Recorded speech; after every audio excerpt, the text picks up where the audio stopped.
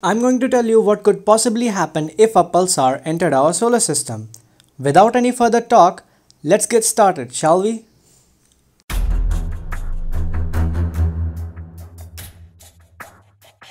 Pulsars are rotating neutron stars observed to have pulses of radiation at very regular intervals that typically range from milliseconds to seconds.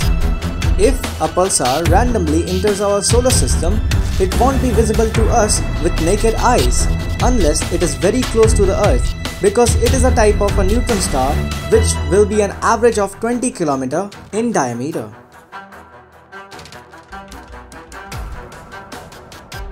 Pulsars have very strong magnetic fields, which funnel jets of particles out along two magnetic poles.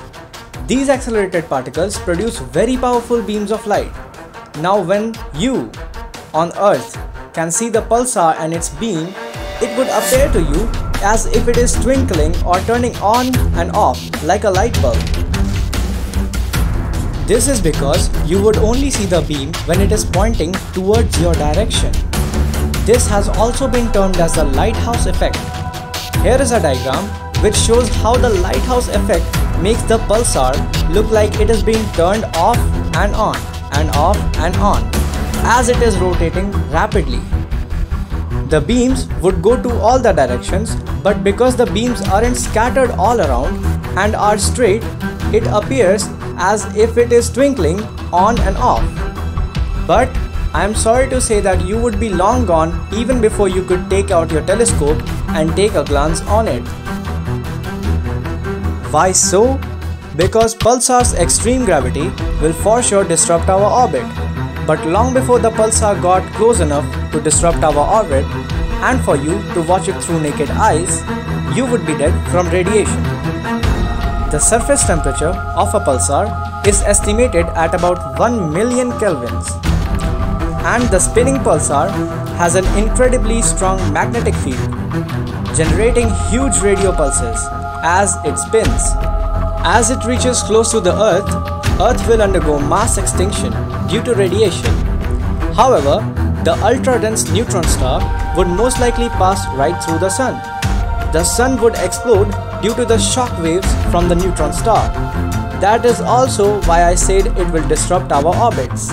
Now after life is gone, Earth would be bathed in ionizing radiation, much brighter than the Sun's, and the magnetic field would ionize and strip our upper atmosphere while the pulsar was further away than Pluto.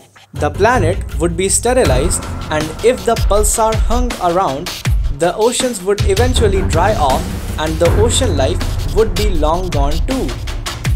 Let's assume that it would not collide with the Sun and cause extra devastation.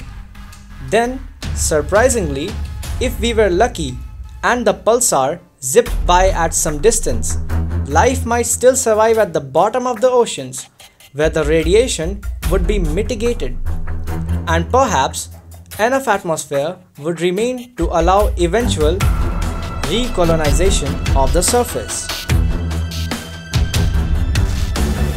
But you don't need to freak out, boys, because the nearest pulsar lies in the direction of the constellation Cetus, at a distance of about 85 parsecs or 280 light years, and it is less likely to get even a little close to us. The nearest pulsar's name, however, is, oh my god, I can't pronounce this. Hey guys, the video technically hasn't ended yet. This is of course a mere hypothesis, a theory explaining what could be the consequences. Now I want you to do me a favor, okay? Drop anything that comes to your mind in the comment section about what would happen if a pulsar enters our solar system.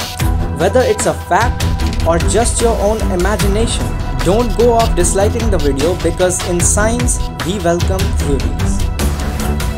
Now be sure to give this video a thumbs up and don't forget to subscribe to my channel.